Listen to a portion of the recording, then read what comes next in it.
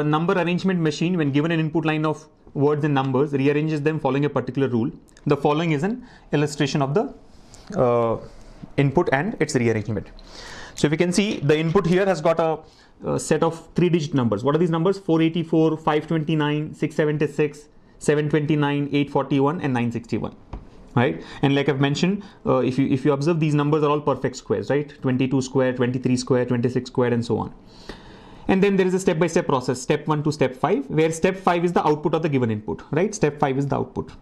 And we have been given one other input for which we have to do a similar process and identify the different steps, and based on which we can answer the questions asked. Now, usually what we do in machine input output questions is to first look at the last step, right? Look at step 5 and try to identify the logic. But here if you see, step 5 has got all different numbers, 1225, 225, 35, 25, 16 and 1. All the numbers have in fact got changed, right? What we had in input was completely different. So clearly, depending on step 5 to identify the logic is not the right thing to do here. I think the only observation that we can make is the numbers here in step 5 have been arranged in descending order, right? The highest number first, and then arrange them in a manner that we get the smallest number at the end. But that's not enough for us to solve the question. So what we'll do now is actually look at the complete step-by-step process and see if we can crack the logic. Now, one observation is the number of numbers are fixed in each step. If you see, from input till the last step, step 5, there are 6 numbers in each step, right? Each step has got 6 numbers. So let's see what the logic is from input to step 1, right? Try to identify the logic from input to step 1.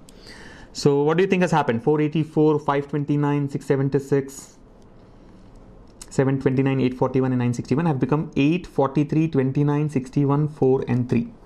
61, 4 and 3. Now, assuming that there's numbers have not been shuffled and there's some operation which has been done on each of the numbers to arrive at what is there in step 1, let's try to decipher the logic there, right? 484 has become 8. 484 has become 8. 529 has become 43. Now see, this is the problem, right? I mean, if you see, you solve any number of questions you want, but you'll have to actually spend the time in the exam and go for trial and error. I mean, there is no formula that can give you the answer directly. There is no technique or there is no shortcut which can tell you why 484 has become 8. Or is it actually 484 that has become 8 or something else? The only way to do it is trial and error. You try with some logic. If you get it, well and good. Otherwise, if you get an error, try with some other logic. I mean, that's how it works. So if you observe 484 becoming 8, I mean, now that I already know the logic, let me directly explain you what is happening here, right? 484. What we are doing here is multiplying the hundreds place with the units place in the number. 4 into 4. How much is 4 into 4? 16. And from that 16, you subtract the tens place. You're getting it? So 16 minus 8 is 8. And that's how we get the number here. You're able to follow? So the logic is multiply the units place with the hundreds place. Multiply the digits in the units place and hundreds place and subtract the tens place from the product that we get. So 5 nines, 45. 45 minus 2 will result in 43. Then 6 into 6. 36. 36 minus 7. 36 minus 7 is 29. And so on. 7 into 9. 63 minus 2 gives you 61. 8 into 1 is 8. Minus 4 gives you 4. Right? And then 9 into 1 is 9. Minus 6 gives you 3. So the first step is very clear. What happens in step 1 is you take the product of the units place and the hundreds place and then subtract tens place from the result that you obtain. So that gives you step 1. Now look at step 2. What's happening in step 2? How did we get step 2 here, right? So what do you think is the logic in step 2? How did we get the numbers in step 2 from what is there in step 1? What has happened?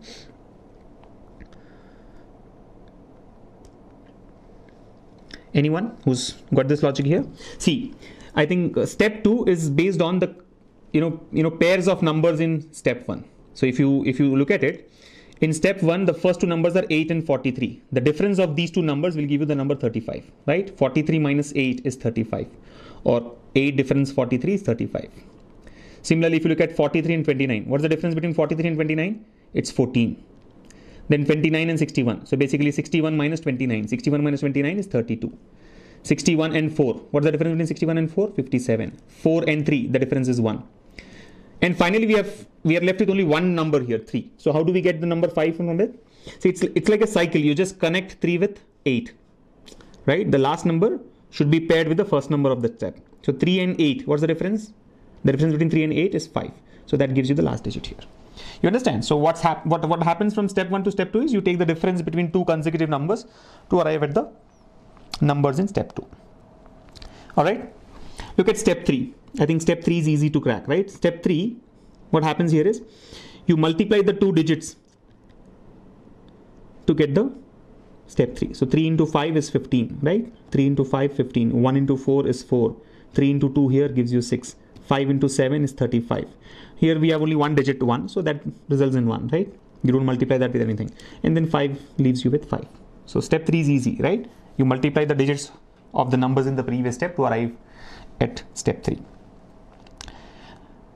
What happens from step 3 through step 4? Step 3 to step 4 again I think is very easy to identify, right? 15 has become 225, 4 has become 16, 6 has become 36, and there's clearly a pattern, right? We are taking squares of the numbers in step 3, right? 15 squared is 225, 4 squared is 16, 6 squared 36, 35 squared is 1225, 1 squared is 1, and 5 squared is 25.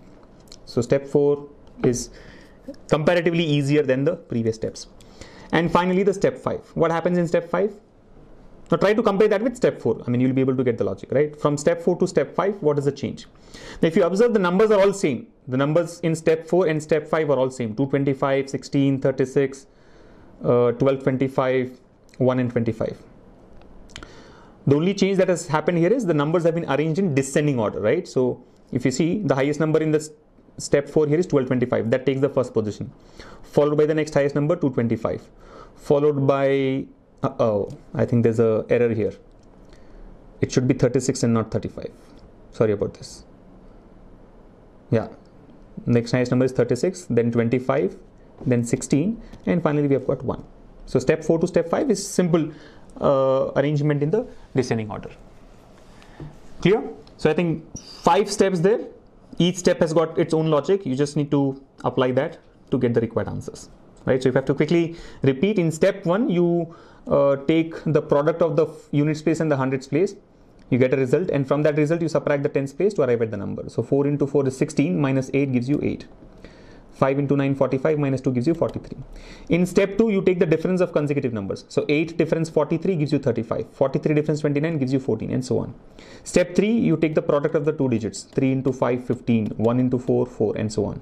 Step 4 you take the squares of the given numbers, and in step 5 you just arrange the numbers in the descending order. Now let's do the same thing for the given input, right? So I think I've got the input here exactly beside the illustration so that we can perform the same step-by-step process. So what happens in step 1? What do we have to do in step 1? Like we have discussed earlier, you have to take the product of the units place with the hundreds place and subtract the tens place from that product. So 3 into 3 is 9. 9 minus 4 gives you 5. Then 6 into 6, 36. Minus 2 is 34. 5 into 2 is 10. Minus 1 is 9. 1 into 3 is 3. Minus 3 is 0, right? 2 into 8 is 16. Minus 1 gives you 15. 5 into 5 is 25. Minus 1 results in 24. And 6 times 6 is 36. Minus 4 gives you 32. You understand? 3 3 is 9, minus 4 is 5. 36 minus 2 is 34. 10 minus 1 is 9. 3 minus 3 is 0. 16 minus 1 is 15. 25 minus 1 is 24. And 36 minus 4 is 32. Then what happens in step 2? What did we observe in step 2? We are taking the difference of consecutive numbers, right? 8 difference 43 gives you 35, right? Then 43 difference 29 gives you 14, and so on. So do the same thing for step 2 here. So 5 difference 34 is 29, right? 34 difference 29 is 25. 9 difference 0 is 9. 0 difference 15 gives you 15. 15 difference 24. 15 difference 24 is 9. 24 difference 32 is 8. And remember, you have to pair the last number with the first one, right? The number of numbers have to be same. How many numbers are there in input here? 1, 2, 3, 4, 5, 6, 7. In step 1, 1, 2, 3, 4, 5, 6, 7. If you look at step 2, so far we have obtained only 6 numbers. How do we get the 7th number? Take the difference of the first number with the last number. So 32 difference 5 is 27. You understand? 5 difference 34 is 29. 34 difference 29 is 25. 9 difference 0 gives you 9. 0 difference 15 is 15. 15 difference 24 is 9 again. 24 difference 32 is 8. And 32 minus 5 gives you 27. Move to step 3. What do we do in step 3? I think step 3 was the product of the 2 digits, right? 3 into 5, 15, 1 into 4, 4, and so on. So 2 into 9 is 18, 2 into 5 is 10, 9 gives you 9, 1 into 5 is 5, 9 again gives you 9, 8 is 8, and 2 into 7 is 14. Right? Very easy. Then step 4. What is step 4? I think step 4 you take the squares of the numbers. So 18 squared. How much is 18 squared? 324. Remember, you're supposed to learn up to 30 squares by heart, right? You should know up to 30 square by heart, right? So 18 squared 324, 10 square 100, 9 square is 81, 25, 81 again, 8 squared is 64, and 14 squared is 196.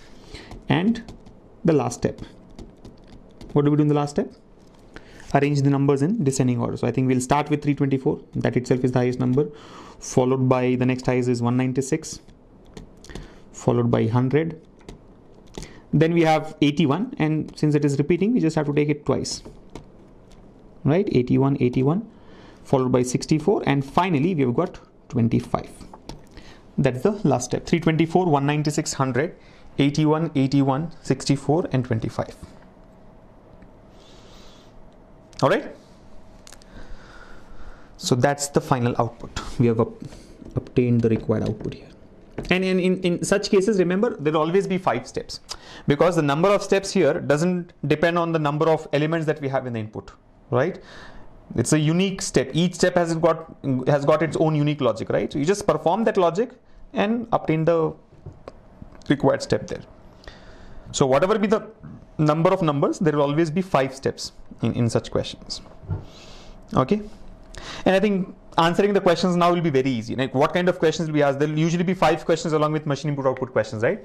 So the questions will be like, what is the difference between the first number and the 4th number in step 3? So the first number in step 3 is 18. The 4th number in step 3 is 5. The difference between these two is 13. What is the number in the 3rd position from right end in step 4? The number in the 3rd position from right end in step 4. So 3rd position from right end in step 4. 1st, 2nd, and 3rd. The 3rd number from right end in step 4 is 81. Right? Or if I have to frame a question, I can say, what is the difference between the numbers at the 2 extremes in step 2? What is the difference between the numbers at the 2 extremes in step 2? So what are the numbers at the extremes here? 29 and 27 in step 2. What is the difference between these two? 2. Right? Then maybe the question can be, how many numbers are there between 25 and 8 in step 2? How many numbers are there between 25 and 8 in step 2? So between 25 and 8, we have got 3 numbers. So your answer would be 3. Right? And maybe the question can be, what is the sum of the first number from left end and the first number from right end in step 5? Sum of the first number from left end and the first number from right end in step 5. So the numbers are 324 and 25. The sum of these two numbers is 349. So whatever be the question, answering that question is going to be very easy once you have done the complete step-by-step process. All right.